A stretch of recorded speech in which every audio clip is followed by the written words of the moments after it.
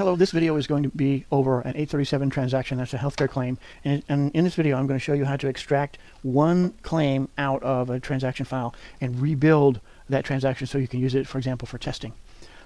This could also be useful if you're working in a support scenario where you need to identify a claim and maybe you need to run a test on a certain claim that has issues. So we're going to extract an 837, and then we're going to show you how to rebuild this file with the appropriate envelope and any other data that you might need with it. So let's just jump right in. I'm going to use the CAT adjudication system, and I've got a file that I've selected.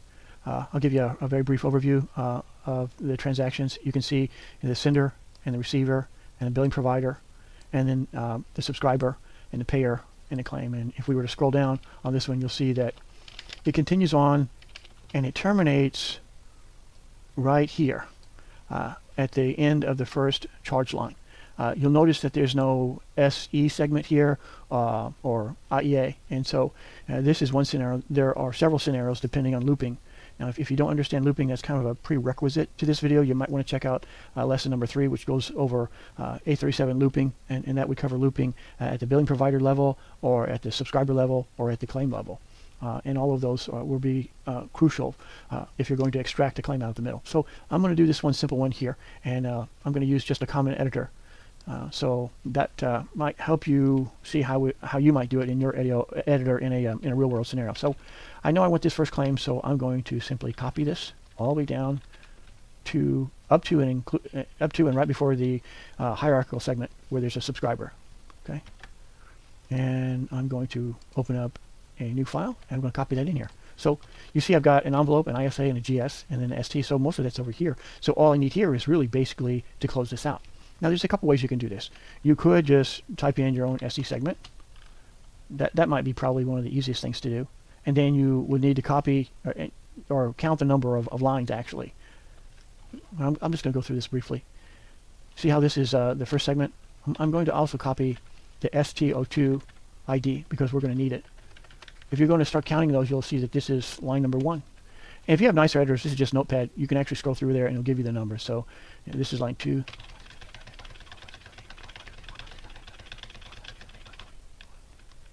So that looks like about 42. If I've made an error there, you can correct that on your own. Okay, so I've counted the number of segments, and then I put those in SE01, and I took ST02 and I copied it here. Now, the next thing that I'm going to need is a GE segment, and since I have only one claim in this transaction, I'm going to put a 1 there. And then I'm going to need to grab the ID from the group segment, GS, and it's going to be in GS06. So you see that's 1, 2, 3, 4, 5, and here he is. So I'm going to copy this. I'm going to put it right down here. And the next thing I'm going to do is I'm going to create an IEA segment. And since I only have one group in here, I'm going to put the number 1 there. I'm going to go up and grab the interchange control number, which is right here. It's a 9-digit number. And you put it right there. Now, as this is completed, now we have a complete transaction. I do want to show you that sometimes if you cut and paste, you need to be careful about this segment right here. Because if I were to cut this out of the middle of another claim, this HL counter might start at 200, 400, 4,000. It could be anything. So if I'm going to make this only one transaction, then I have to follow my HL segment. So I'm going to search on HL, and I'm going to look for them. So the first one says HL1, which is correct. If it says something different, then I want to change that to 1. And then I'm going to look for the next segment. Now, when I look at the second HL segment, if I'm going to have one claim in this transaction, HL02 needs to say 2, and HL01 is going to say the number 2 because it's a running number. See, 1 and then 2 and then so forth. And then HL02 is going to be the parent pointer over here. So you might have to adjust those if you cut those out of the middle. So this is one claim example. Let's do another example where we're pulling a claim out of the middle. Okay, and here's one right here. I found a transaction here. Now notice on this one, it happens to be the last one, so I'm just going to copy it, just like you would in a real-world scenario. I'm going to paste it in here, okay? So I've got an SE and a GE and IEA, but I don't have any top segment, okay? So what I'm going to do is I'm going to go back to the first original transaction, and I'm going to copy the first. Let me show you something else here real quick before I do that. You see this right here? Because it's looping at the subscriber loop, I have to copy up to the subscriber loop, okay? So here's the original transaction. I hope you guys can follow me on this. ISA. Now look, here's an HL segment, but you can't stop there because look, HL3 says 20. We were not looping at the provider loop, at the provider 2000A loop. We weren't doing that. We were looping at the 2000B subscriber loop. So if I copied just to this segment right here, then I would miss the entire billing provider. So that's why it's critical for you to go over lesson 3 on looping. So we know that it actually started at the subscriber loop. So I'm going to copy that. I'm going to go now to the claim that I'm creating. I'm going to paste this in here. All right. Now, as I go through my HL segments, this is numbered correctly. It's number 1, and it's the source. This one is number 2, and it's the subscriber. This was the top of the third one. So I'm going to delete that, okay? Now, if I were to create a copy, for example, 3 or 4 claims out of the middle, I would have to visit each one of these HL segments and do 2 things. Number 1, I have to make sure that this HL01 counter started at 1 and continued incrementing 1, 2, 3, 4, 5 evenly by just 1. Okay, that's the first thing I have to do. The second thing I have to do is make sure that HL02 is pointing to its parent pointer. So this subscriber belongs to this provider, and his ID or parent ID is number 1.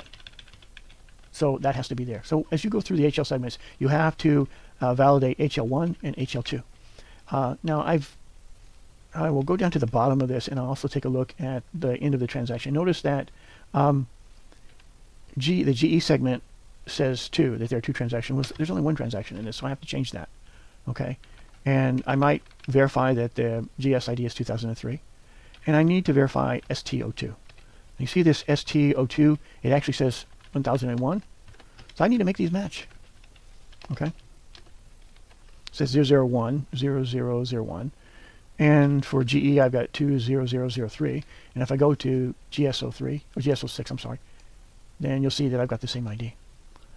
And then for the IA, I've got the same number. It's a 9-digit interchange control number, and so we're good there. So the last thing I want to check is how we count the segments, and they have to include the ST and SC segment. So if this is 1,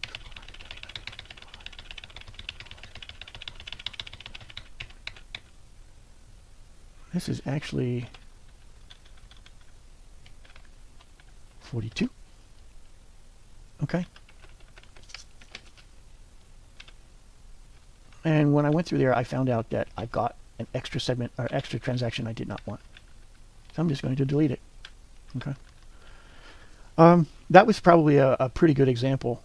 You notice that I had modified that second transaction, but this is all part of a walkthrough process that you're going to have to do. So step number 1 is cut out the claim that you want. Step number 2 is that you need to validate the IEA number. That's the interchange control number. Then you need to make sure that the GE02 matches the GS06, and then you need to make sure that the SE02 matches the ST02. And the fourth thing that you need to do is verify that your segment count is correct in the SE01. And as I did a walkthrough, I found out that there was a spare claim in here, and so I deleted it. And you might have to do the same thing as well. Other things that that you can verify when you look into these transactions are the dates. There's a 6-digit date in the ISA segment. It's the only 6-digit date in an 837. It has to be the latest date in this 837 file. But you'll also find dates in the GS segment, like here, in GS04. And then you can also find dates also in the BHT segment as well. Basically, you're going to have to go through each of these scenarios to make sure that you don't have a date that's older. Now, this is, for example, an institutional claim. And so you have date ranges, like, you know, you have a 434 date range and a 435. And there's no DTP 472 at the line level because this is institutional.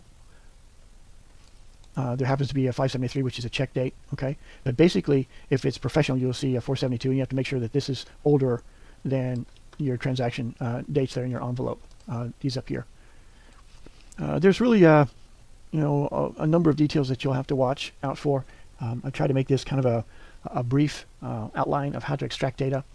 Your files might be different, again, depending on where it looped. If you have any questions about how to do that in the file that you're working on, let me know. I can't promise anything, but I can usually help out. I've built a lot of transactions, sometimes from the ground up, from scratch, from nothing, or I've done a lot of transaction builds from parts of data. Again, this is very helpful if you're going to build test data. I also have applications that will actually generate volume data. If you're going to, that's probably a good topic. If you're going to do volume testing and you want to test 10, 20, 30, 60,000 transactions, then you probably need some sort of data generator. I have some of those as well, and if you want to build one, let me know. I can probably give you some pointers. But this is going to conclude my video here on how to extract data from an 837 for either support purposes or for building your own new transaction. Like maybe you just don't want to deal with 1,000 claims. So that's basically how you do it. I hope this helps out. If you have any questions, leave me a comment or send me an email at edi.dallas@zoho. Thanks for watching my video.